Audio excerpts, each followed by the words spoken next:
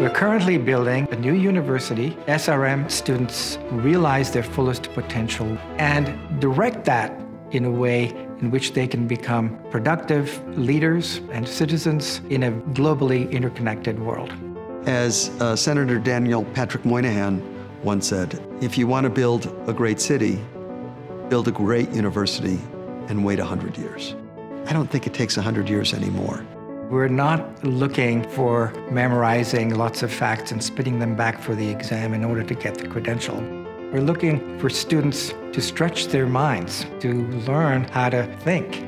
The plans to bring experiential active learning to the classrooms and the education system at SRM Amaravati is truly exciting. It's really made our education deeper, more impactful, and I know it will do the same in India. There's a great energy at the university right now. The School of Engineering and Applied Sciences is already up and running. The School of Liberal Arts and Basic Sciences has followed, and we're looking forward to founding a series of other schools in quick succession.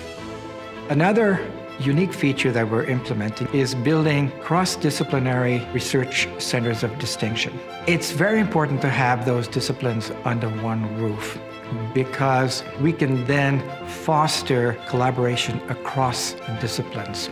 I think providing students with a deep foundation in the liberal arts will serve India and its population well in the future. And I applaud SRM University Amaravati for adopting this approach.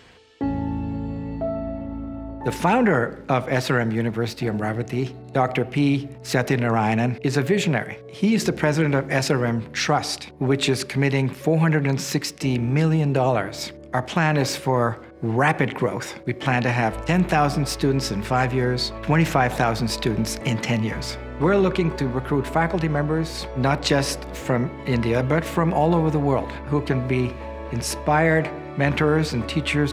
I'm confident that some of the features we're incorporating into this new university are going to usher in a new era of higher education in India. I believe that the emergence of more universities in India, where the demand is great, will have the same profound effect on that country that the higher education system has had on the United States.